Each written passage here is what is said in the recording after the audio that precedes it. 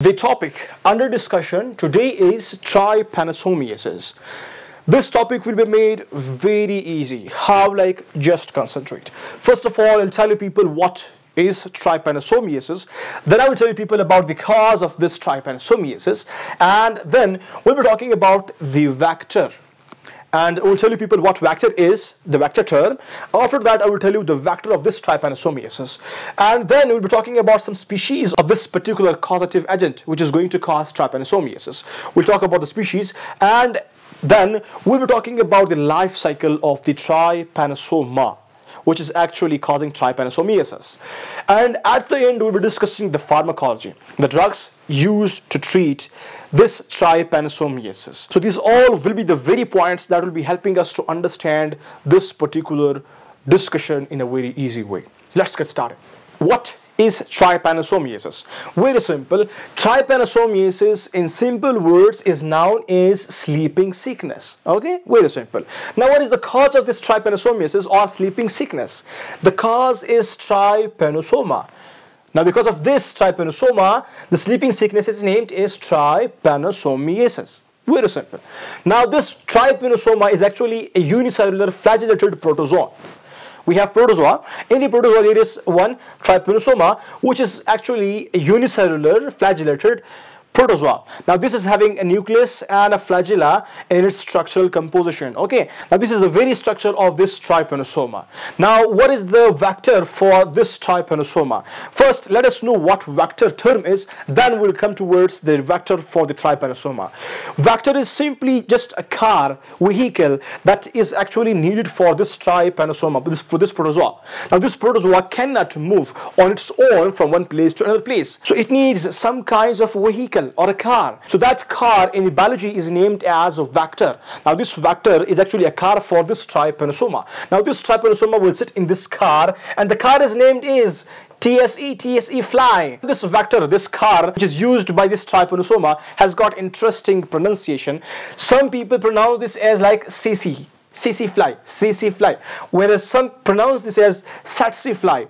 Well, anyway that fits you, just pronounce that way. Coming to the point, now this is the car for this trypanosoma protozoa. Now, this protozoa will sit in this car, which is biologically known as vector. I hope you got the understanding of the vector. Now, we have trypanosoma of different species, and the species that are responsible to cause diseases in humans are actually of two types, cruzi and bruzi.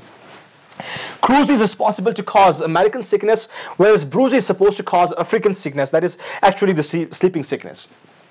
We'll not discuss the cruzi, we'll discuss the bruzi. And this bruzi is further composed of two species, Trypanosoma bruzi gambiense, Trypanosoma bruzi rhodesiense. Now, this gambiense is actually responsible to cause sleeping sickness, and these are actually responsible to cause 97%. Means 97% patients that are suffering from the sleeping sickness are often seen with this particular species, gambiense. Now, let's get towards the next point, that is the life cycle of this particular trypanosoma protozoa. Now, as this protozoa, this trypanosoma sits in the vector, in the car that will carry this protozoa to the humans. Now, this is the car which will help in transporting this particular vector into humans.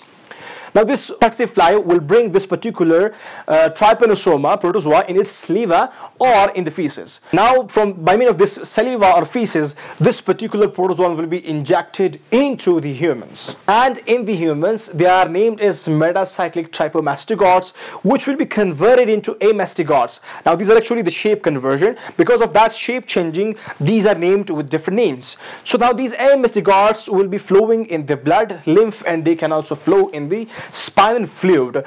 Now, these amastigotes will undergo the process of multiplication, and again they will synthesize trypomastigotes.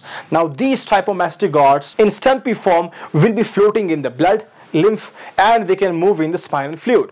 So those which move in the spinal fluid, they can cross the blood-brain barrier. As they cross the blood-brain barrier, they will cause the sleeping sickness. Okay, now this sleeping sickness, which is named as trypanosomiasis, sleeping sickness trypanosomiasis is just one thing. Okay, trypanosomiasis is a difficult name, whereas the sleeping sickness is a simple name, literal name. Now this sleeping sickness will be in such a way that a person will not be able to sleep properly. His sleeping conditions will be changed. A person who was supposed to sleep at night now won't be able to sleep at night. That person might shift to day sleeping. So like this, the rhythm of sleep will be flipped, changed.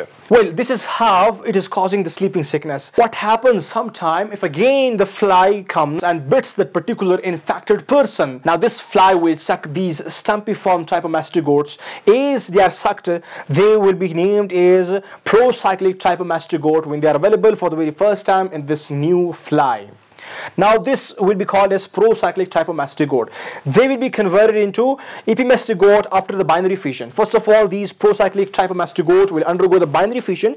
They will divide into two. Then those will grow up and will be named as epimastigote. Now these epimastigotes will develop in this stage some flagella. Now those flagella, by means of those flagella, they will start adhering to the salivary gland. Now here when they adhere, when they stick to the salivary gland, at this stage they are named as metacyclic trypanosomiasis. Now again, these trypanosomiasis are available to be injected into the new one by the same fly. So like this fly may reach another human and infect that human also. This was all about the life cycle of this particular trypanosoma and this trypanosomiasis or sleeping sickness.